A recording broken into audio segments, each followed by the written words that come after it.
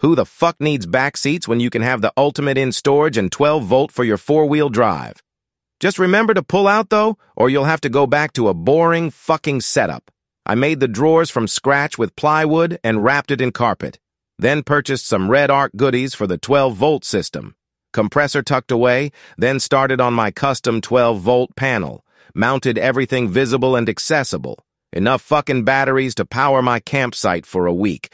A battery monitor, so I know how long I can keep this ship afloat.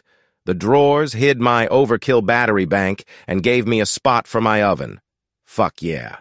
Who doesn't like sausage rolls on the road?